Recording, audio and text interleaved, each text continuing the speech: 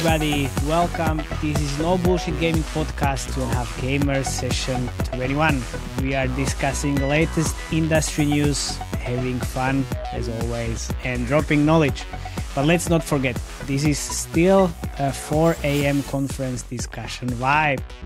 So we are not being so serious. So, please stop being serious as well.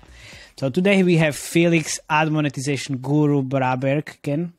We have Jakub, Mr. Game Design, Remiar, and myself, Matej, UA Ninja, Lančarič.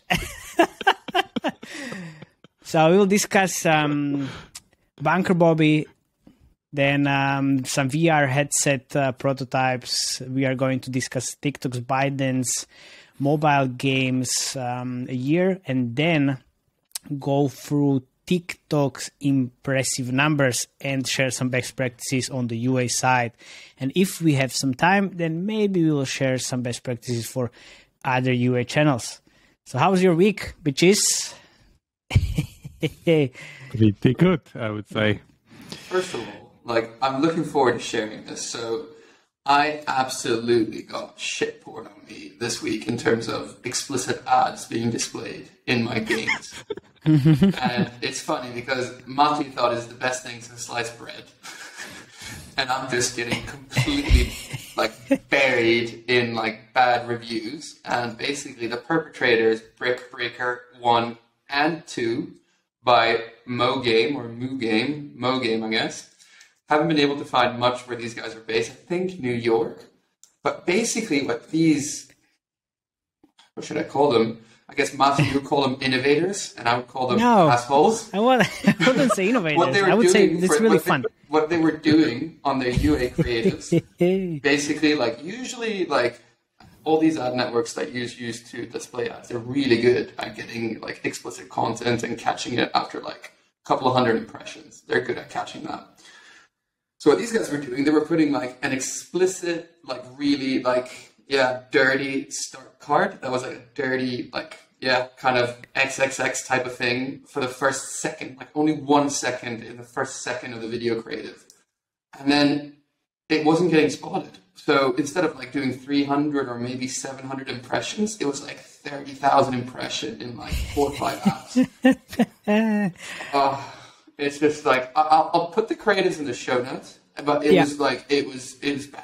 But yeah, please share. Please share what you think. Is this okay in your view?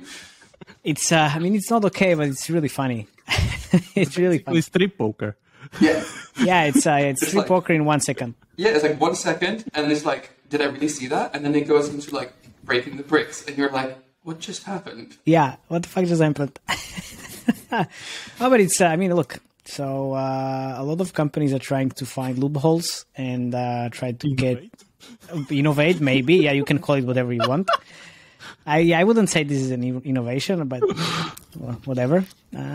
They are trying to increase the IPMs so much they are willing to use this type of content just to catch an attention. What's that risk if you do this? What can happen? Can you get banned, or can your advertiser accounts get banned? Because I banned these guys. It took me maybe 10 hours to get all the complaints, and then I banned them in all the networks from all our games. But what happens next? It can, well, if this happens on Facebook, you can get a ban immediately. I'm not sure how ad networks are going to deal with this. Perhaps they will get banned eventually, but you can create a new account. You can even create a new company. It's easy. Anyway, we'll leave a link to some of the ads. And please. And you guys can please, guys. What you think. Exactly. Tell us what you think, if this is okay with you guys, or if you think this is just too much. Definitely too much. Yeah, I know. One other thing I thought was really cool that I wanted to share as well before we dive into the news was Google actually brought out something good, useful, and interesting this week. I couldn't believe it. It's the Google Play SDK Index. So what it is exactly what you think it is. It's an SDK index of their preferred SDKs that you work with, along with a lot of really cool data. So you can go in there, you can search for a Fiverr SDK, and what you can see is, you can see the latest version, You can see the SDK adoption by version, and what you can also see is the SDK retention by app. So you can see like how long it takes people to remove it on average if it's a bad SDK. I think this is really cool. This is more of an add-on thing. This is going to help me out quite a lot. Nice. Will Apple come up with something similar? Yeah, no. Of course not. Most probably no. Most probably no. And again, I would like to thank you guys for sharing such a nice comments and feedback with us. We really appreciate it. So please keep doing that.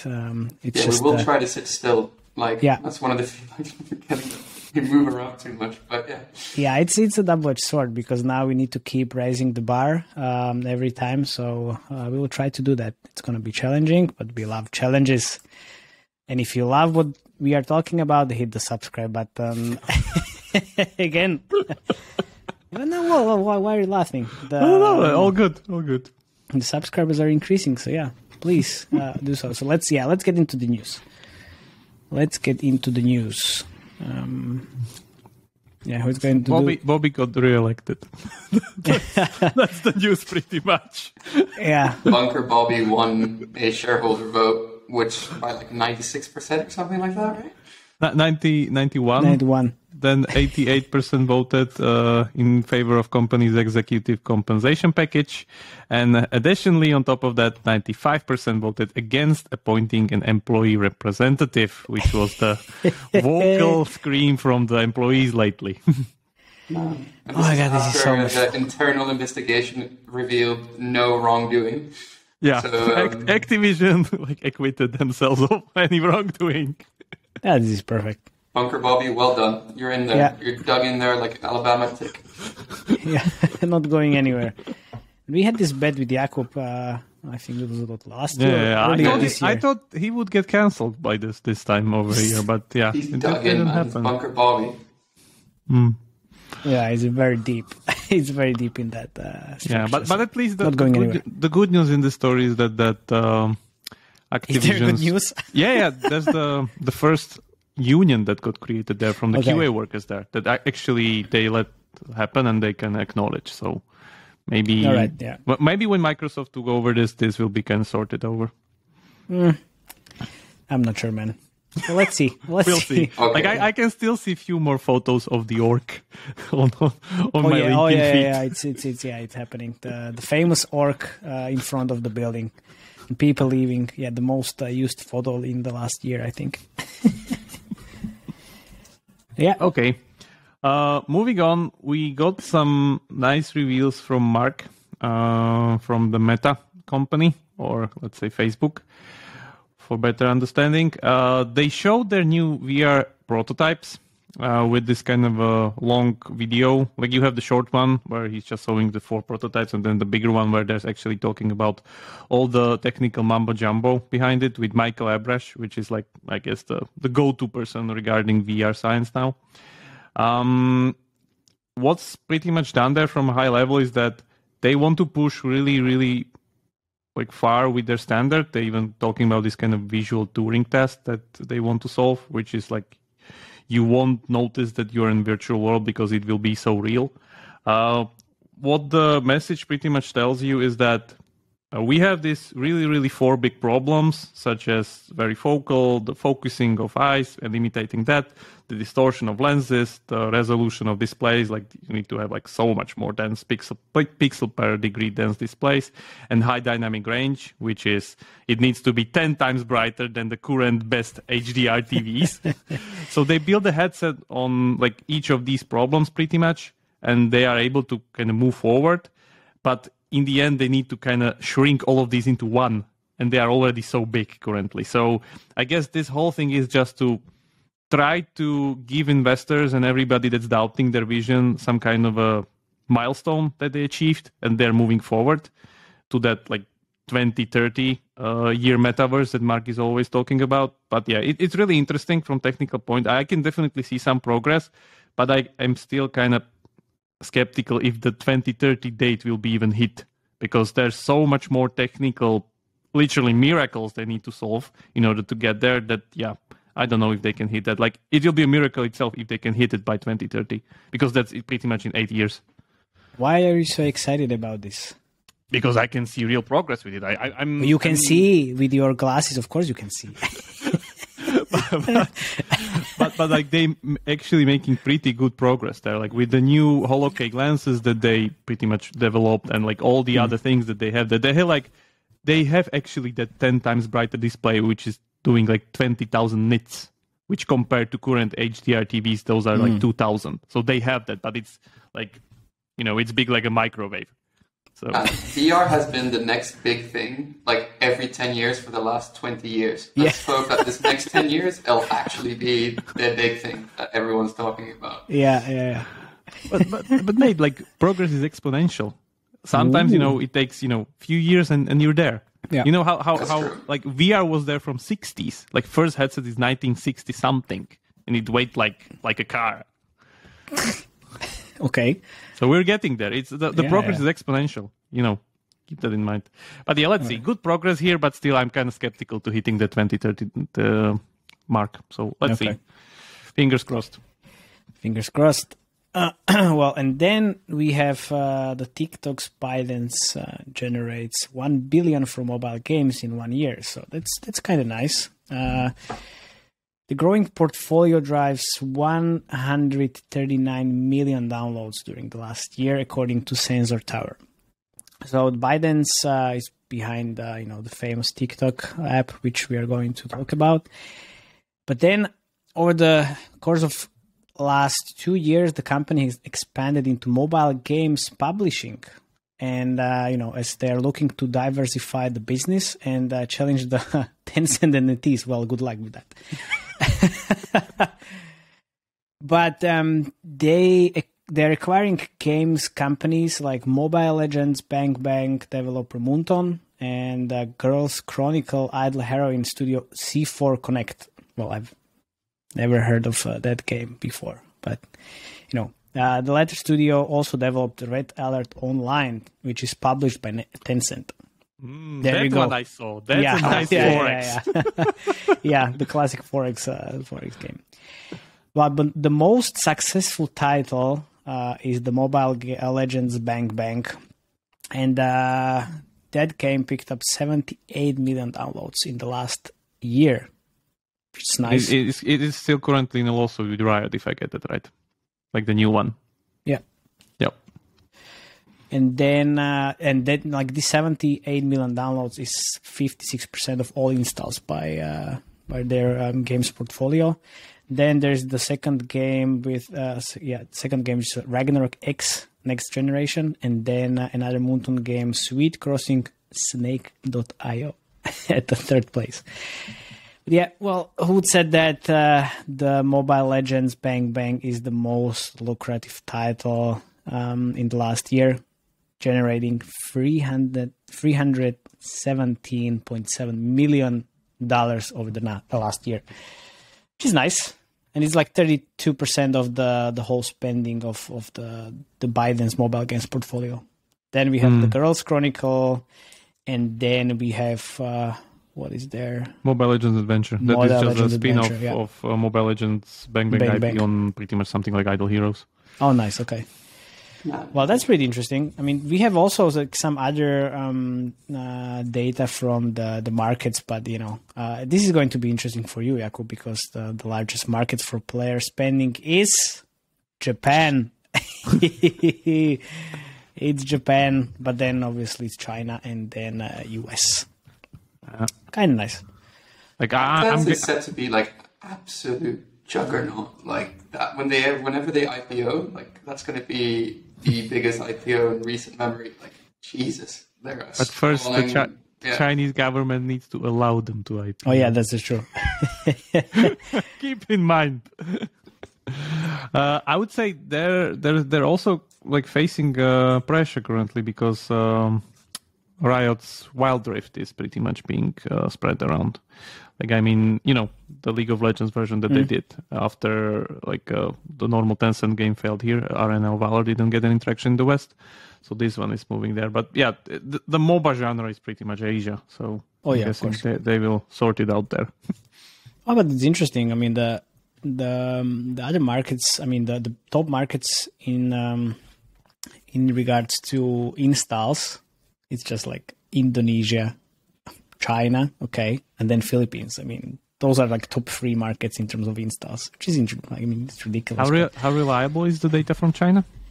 Yeah, exactly. Nobody knows. Nobody knows. But this App Store only, so I guess... App Store only, that's the point, man. You don't, account for all the other Chinese stores, which are much bigger, I would say. Yeah, I know, but it's pretty interesting article from Sensor Tower. It's always nice to see how the company is trying to diversify the revenue streams. So we wanted to do a bit of a TikTok kind of / ByteDance focused episode today. But before we do that, I would just like to thank you guys from Addictive for showing us really interesting and nice support since the beginning of our podcast. So thank you very much for doing that. If you've built a mobile game for iOS or Android, you've experienced user churn. You can win those users back, but it's getting more and more expensive, even more so to acquire totally new users. Enter cross-promotion with Addictive. By identifying your users likely to churn early, you can showcase another game in your portfolio before they leave forever, transforming a lost user into a new user, increasing your revenues. Learn more now at addictive.com. And then now we can continue with the TikTok.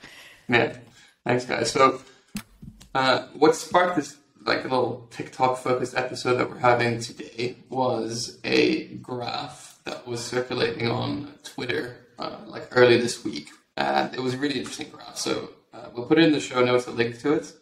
But it was a graph essentially showing the revenue over time after hitting 10 billion in revenue, and it had all the big companies that you normally have on this like kind of graph. So so you have Meta, Tesla, Amazon, Apple, Google, Microsoft, and then ByteDance. And what you see is like already after year 3, ByteDance is tracking, like after hitting 10 billion, on the 3rd year, they're already tracking to hitting 60 billion in revenue. And they're absolutely outgrowing the pace of any other of these companies that grew so quickly. They're the best hockey stick, yeah? Yeah, all other companies combined. Yeah. Tesla has kind of it, but it took a bit too long. It's just, they're a juggernaut. Like, they're outgrowing Meta, Tesla, everyone. Like, Microsoft grows slow and steady, like, continuously and predictably. But these guys are just, hockey stick through the roof. So, dug a bit deeper on a report that came out in May in 2022, so this year.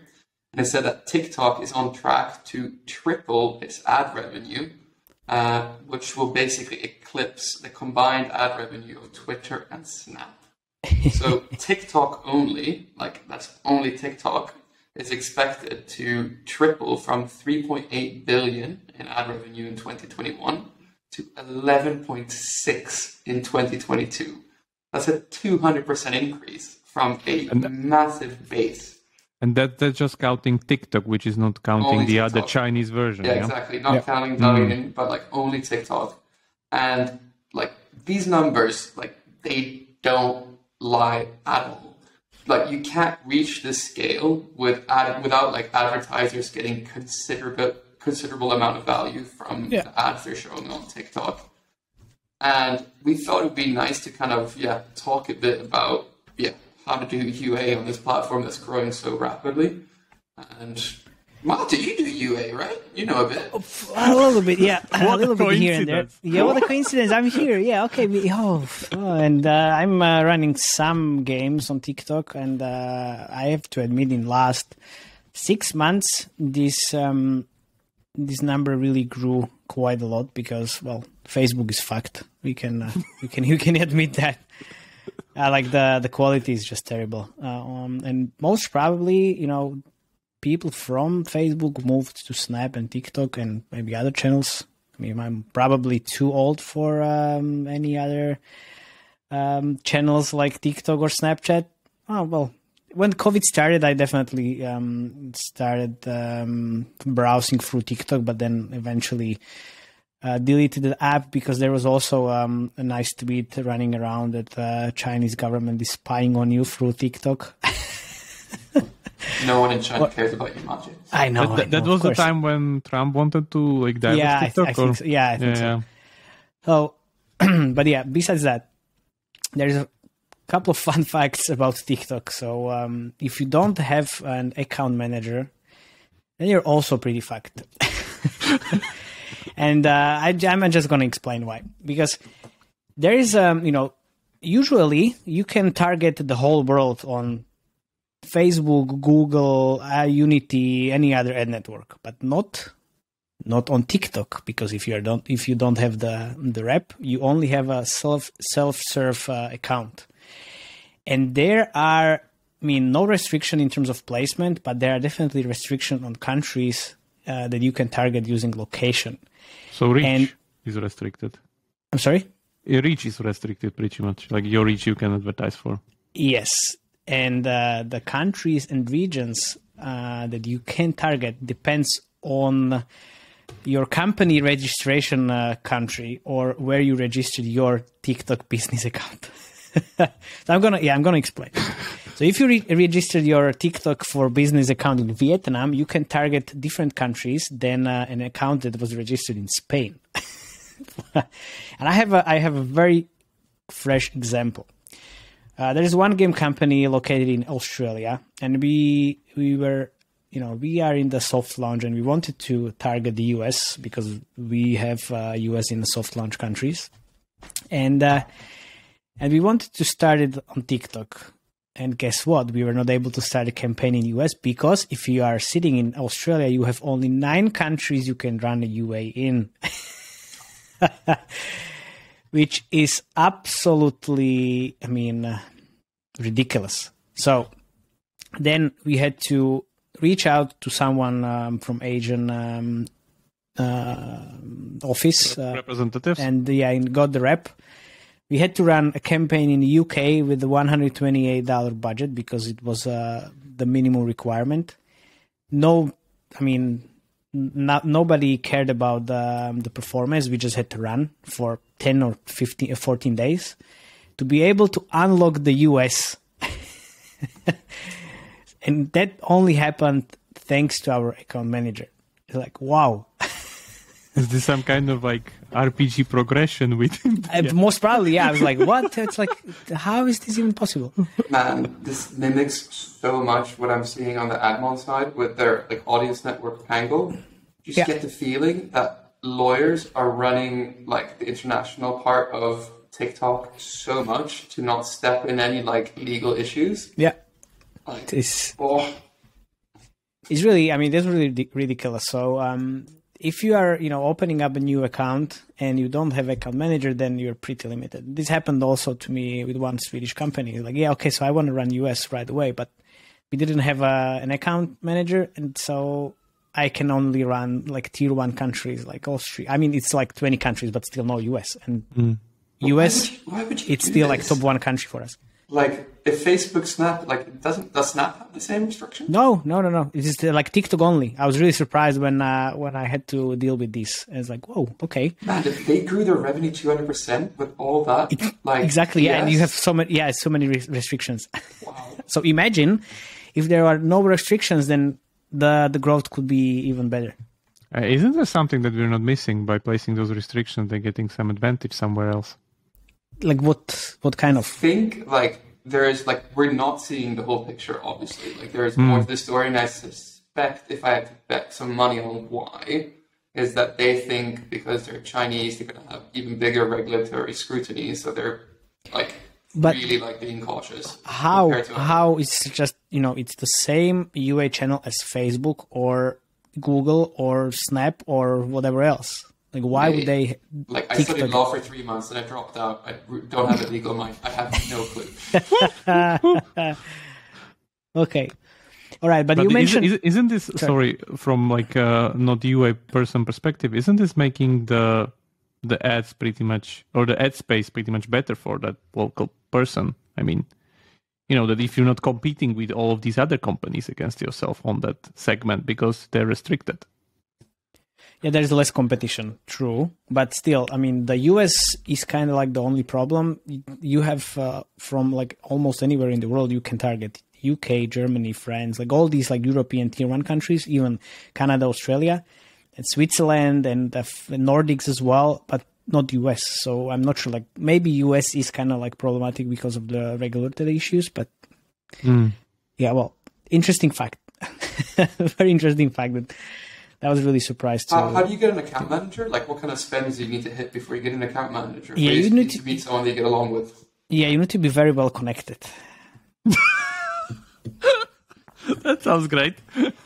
Yeah, it's kind of like saying that because you're a UA consultant, or is it actually really hard?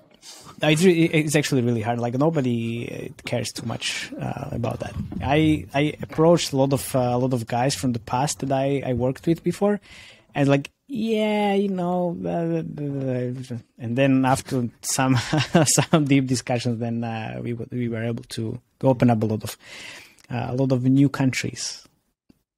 So it's very interesting case.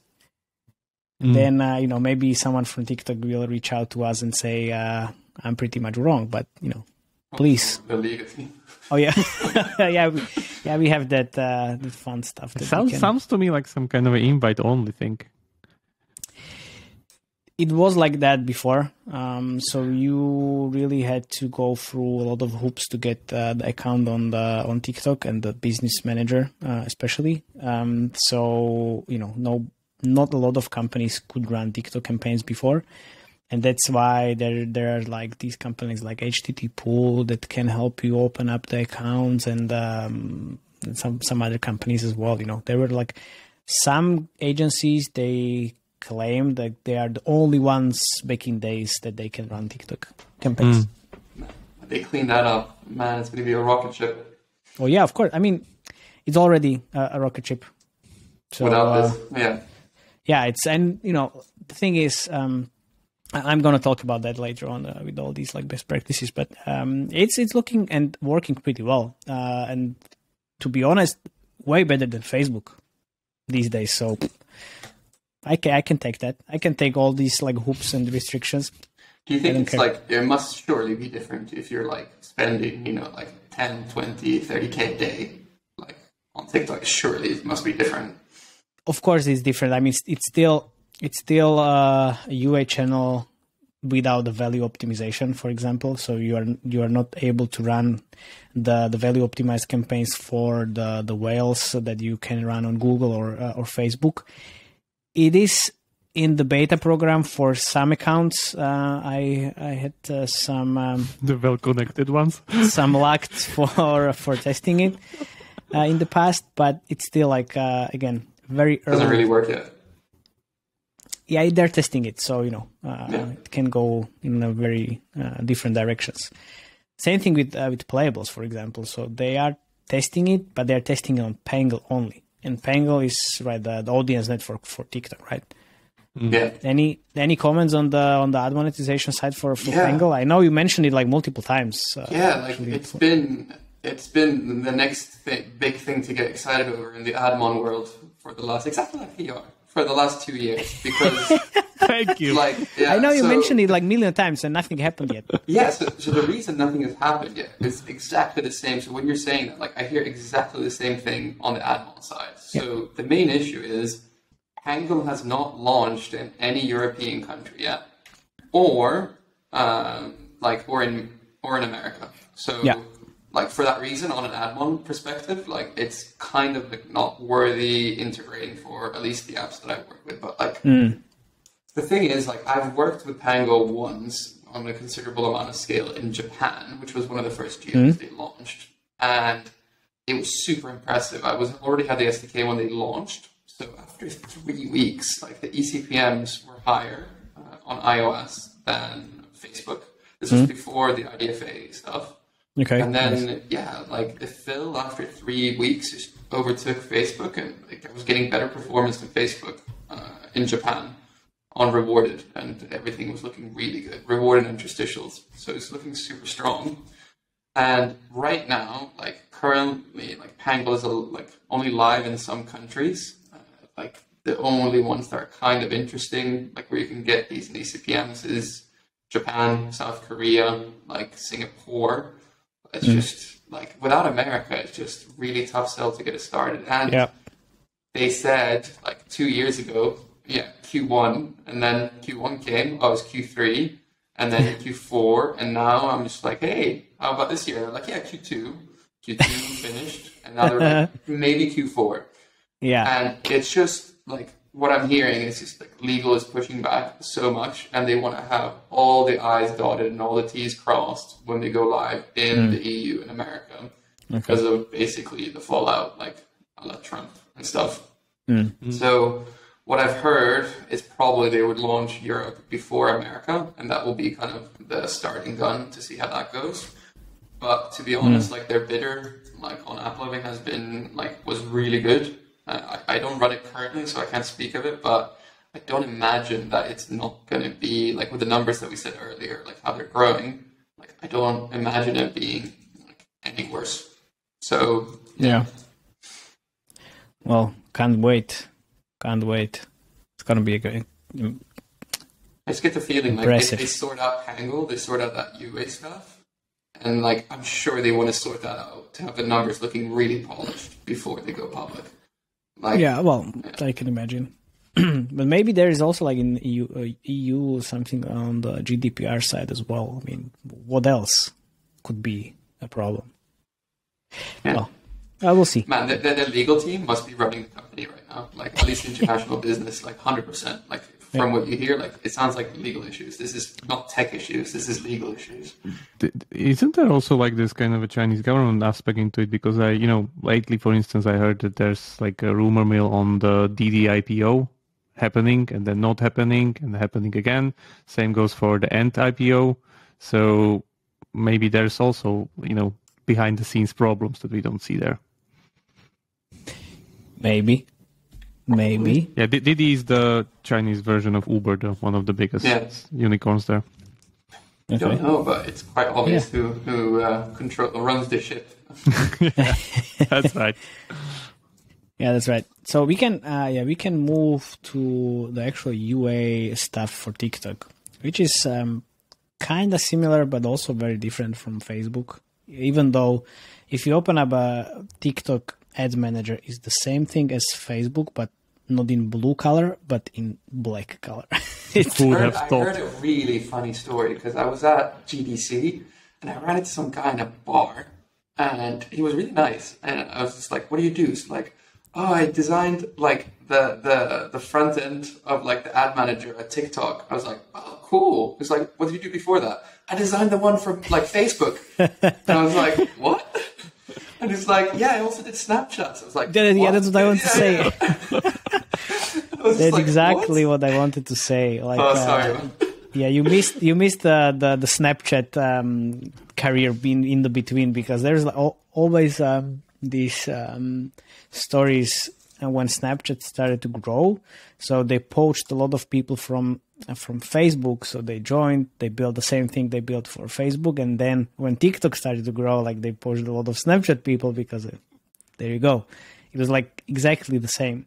Although I think TikTok is working way better in terms of the UA than Snapchat. So sorry guys, don't kill me, the guys from Snapchat, but that's how it is. I mean, that's how the channel is performing. Unfortunately or fortunately. Well, fortunately for me. But still, so how do you guys... Well, do you have TikTok on your phones? No. I removed it after a week because I felt a bit like a creep because I was just looking at younger people. Like, it was... And I was like... Yeah, it's it very will different. serve you whatever you're looking for, Like the algorithm's working really great. Yeah, it's a different platform, so it was a lot of videos of dancing people, and I was actually having fun watching those people during the COVID, but then kind of lost interest of doing the same thing all over again. But again, like you said, the algo works pretty efficiently, and if you are interested in something that it will serve you the same content or very similar content, and there's a lot of trends and hype happening on the platform almost on a daily basis. So in terms of the best practice on the UA side, I think like discovering trending hashtags on a daily basis and using them in ads, that's pretty amazing, which multiplies the reach, because then if you can use it in the creative, you will get pretty interesting organic reach as well. I mean, the platform is usually around like centered around these like dancing moves, but you can find very different hashtags, and usually like using 1 to 5 hashtags gets you closer to your target audience. So doing this research on a weekly basis is kind of like nice activity or exercise. So I need to debunk one myth that everybody is talking about, which is the creatives and using the real people in the creatives and situation so your content looks native. Yes, you can do that, but like a lot of people still say, "Oh well, we can't run TikTok because we don't have creatives with real people." And it's like, come on, it can help you with the performance. It can help you improve the numbers, but you can start the campaigns with whatever creatives works for you on the other channels. Been there, done that. You just test it out. Don't believe everything that everybody else says. Like, yeah, well, who cares about that guy or whoever that says like, hey, you need real people in the creative. So are we talking about those creatives with that really, really specific stock actors with specific stock acting? Yeah, that's a new trend on the other channels for the Forex games, and I'm not sure for other channels as well. But yeah, it's really weird. But yeah, I mean, you can use that on TikTok, but again, you can use whatever you have and have pretty good results. That's where like feed chips to ants. Feed chip, yeah, exactly. Feed chips to ants. There you go. So I've never run a UA campaign on TikTok. So is it pretty much? Yeah, it has to be videos, right? Or is it like what's the format? It can be static image as well, but it's a vertical format mostly, but I also found out that even if it doesn't make any sense on the vertical format platform, you can run landscape and square videos, and it can work pretty well. Because everybody is using the vertical format. Usually, it should be like in a high quality, and if you use the square format or landscape, like that's something that catches people attention because it's different. What's a average CPI now for like, let's say like a casual game in the States if you're using TikTok?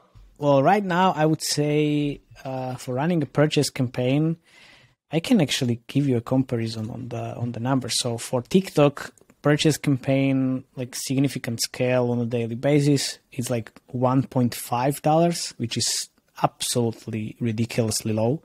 If I compare that with Facebook, I'm seeing the same scale, like $6 or $7 on the purchase campaign. There you go. But, you won't be able to see the same numbers for every game, because I've seen Facebook working better for certain games and had lower CPIs than TikTok. But again, it was mostly about like the creatives and the campaign structure. But I mean, this is working super well. And yeah. But that's why I'm unlimited, or like, yeah. Scale isn't unlimited, but it's growing and it's pretty decent, I would say. But it's not value optimized, as you say, yeah. It's not value optimized yet. So even but the thing is, like, even with purchase optimized campaigns, which is the up event optimization, you can see pretty interesting ROAS. So, and I wouldn't run the campaigns if I wouldn't hit the positive ROAS on day, I don't know, like 30 or 60. So that's pretty interesting into my head. Can you pay to like sponsor challenges as well? Well, the thing is, with TikTok, the biggest challenge is the creative refresh, because you need to, since the platform is about videos, everybody just consume the videos on a daily basis, and you need to rotate the creatives on a weekly basis, which I would do anyway on the different channels. But in this case, it's not enough to add just one creative. You need to add more creatives than one. Usually I do like 3 to 5. It doesn't need to be a completely new creative concept. Minimal changes are kind of needed. So, different background music, different button, different lengths and stuff like that, like minimum changes, but it needs to be a new creative.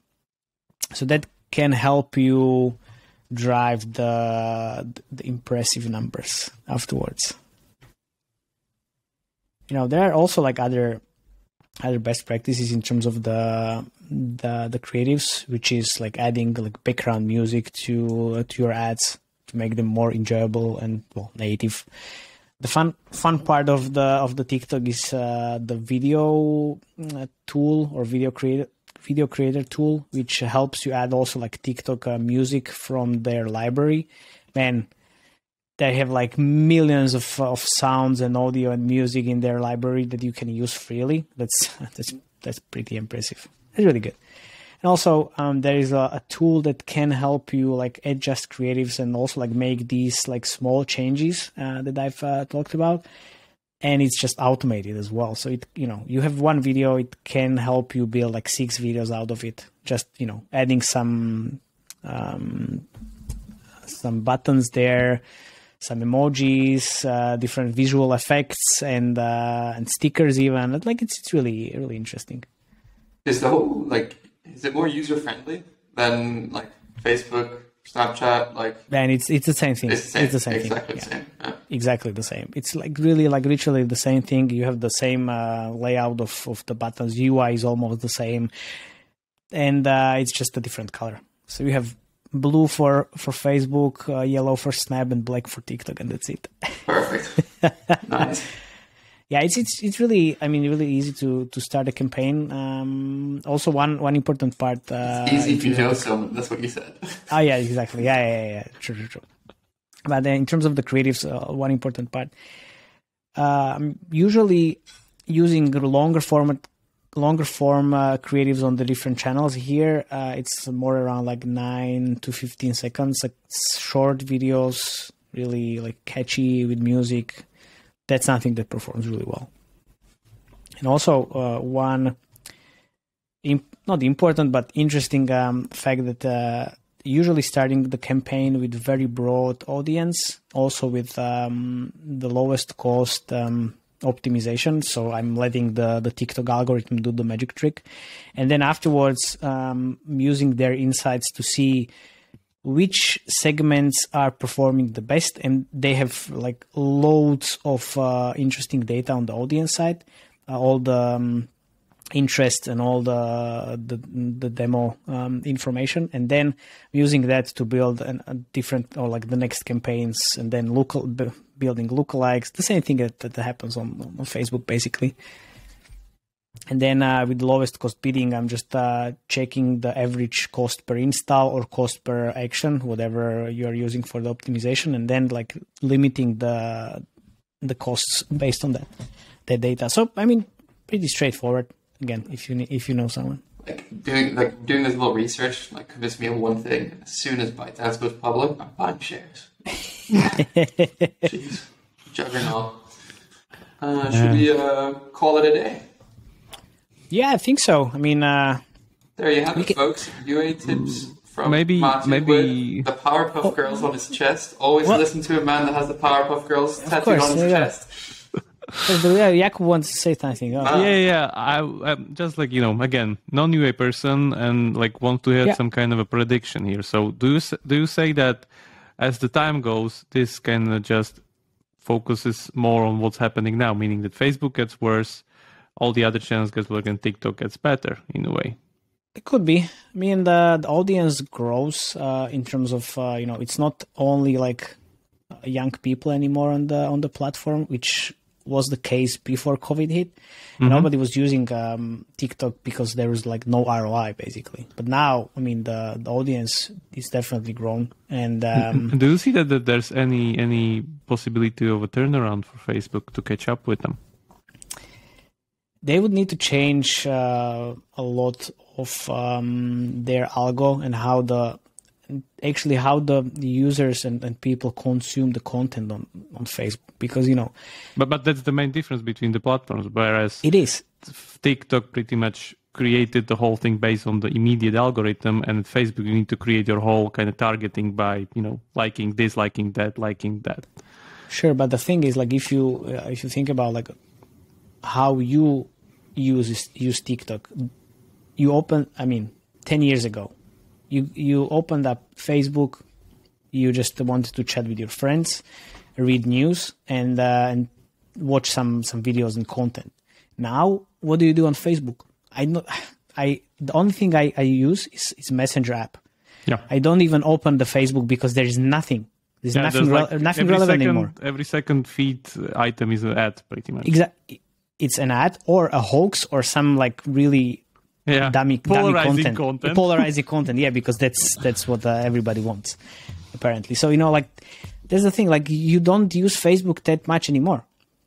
So, logically, there are, different UA channels that drive these impressive numbers. So, I'm not able to predict anything because, I hate predictions. But do you want to say you're kind of skeptic? I'm not a skeptic. I just don't do predictions.